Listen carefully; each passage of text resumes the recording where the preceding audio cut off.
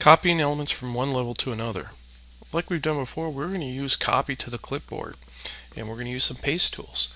We're going to copy all the furniture here in these two rooms from to various floors.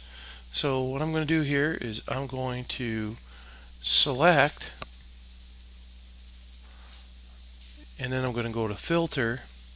I'm going to get rid of everything except for the furniture. Okay, and I'll hit apply. I'll say OK. It's found that furniture. I'm going to go over to the clipboard. I'm going to copy it to the clipboard.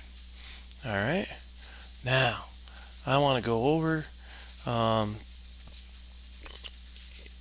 I want to go to modify, and I want to go to paste, and I hit the down arrow and I say I want to paste to selected, or paste and align to selected levels. So I click on that, and what levels do I want? I want the second floor, the third floor, and the fourth floor. I say OK, and it's just copied them up, and it says alright,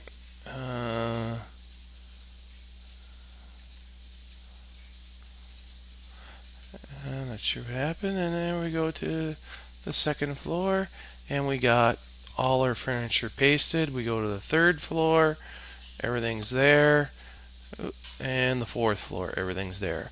So we can copy paste to all levels at one time by going to our pasting to align to selected levels.